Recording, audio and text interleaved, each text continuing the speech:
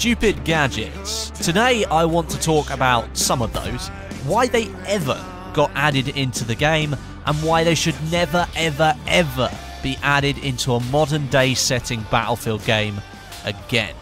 Whoever was responsible for adding these in, I really hope has seen the backlash to them and made them realise what silly decisions they really were.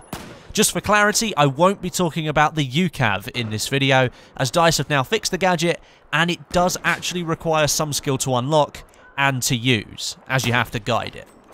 Gadget number 1, and we're going from least stupid to most stupid, the anti-air mine.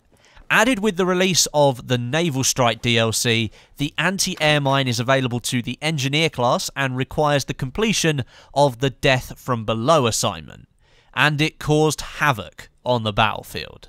At this point in the game's life cycle, people had already become bored of the relentless lock-on weapon usage, so adding this was definitely not a good plan. But on top of this, the gadget required no skill to use.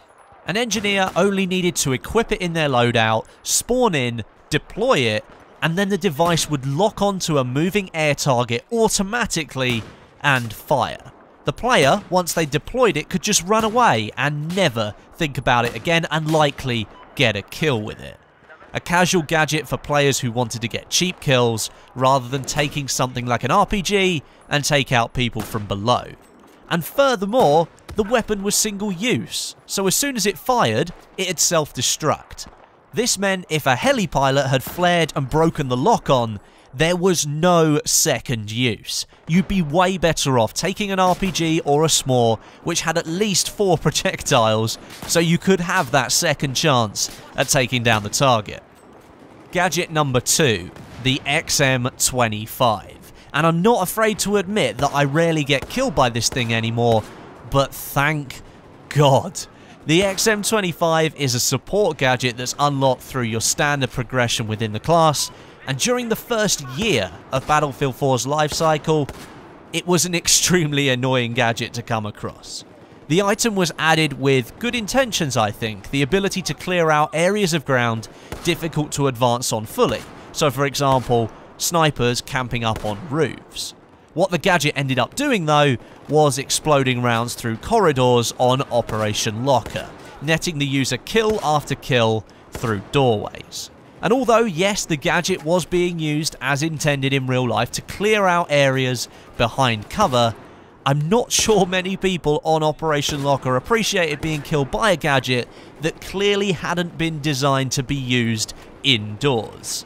And while the weapon couldn't, and still can't, kill a player with one hit when the player is at max health, the projectiles come at you fast enough that within a few shots, you'd be killed. Infuriating beyond belief, and as I mentioned, I'm thankful that its use has seen a massive decline in the game. RIP XM25, rest long, and never come back. Gadget number 3, the M320 3GL. Why, oh why was this needed?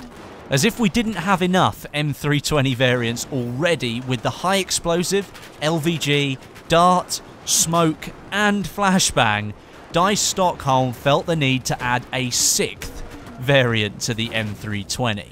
Introduced in the Naval Strike expansion, the 3GL is unlocked by completing the multi-tool assignment and allowed the user to fire 3 slightly less powerful grenade rounds than the standard high explosive variant. Once again, I'm sure there were good intentions by DICE for this to be used as a gadget to take down cover, but it ended up on the meat grinder maps causing havoc against infantry. At the time of Naval Strike's release, DICE LA still hadn't got their hands on the game and hadn't implemented their much-loved grenade patch, so the 3GL was yet another explosive device added into Battlefield 4 and didn't seem to have considered the already massive amount of explosive spam. Like the XM25 though, its use since its release has steadily declined and I rarely come into contact with it anymore, but why oh why was it ever added in the first place? Let's not see this one again, eh DICE? And finally, gadget number 4, the most infuriating and stupid of additions into Battlefield 4, the SUAV, or the Suave. This addition infuriated me when China Rising dropped, because apart from the fact that it looks different, it's basically a MAV. There was no need for it to be added, other than the fact that it had probably been worked on since before the release of Battlefield 4. For those of you that don't know, China Rising was called Drone Strike before the official release of the information, and with a name like that, it's easy to see why DICE ended up including it. On release, however, it was glitched. Like the MAV, you can roadkill people with it, but back then, after smashing through one player, you could keep flying undamaged and come back for another sweep. This period of time was so infuriating as again, the Suave could be flown indoors through urban areas and simply destroy infantry on maps like Operation Locker and Operation Metro. And it took DICE ages to get this fixed. So there you have it, some stupid gadgets that I never want to see again.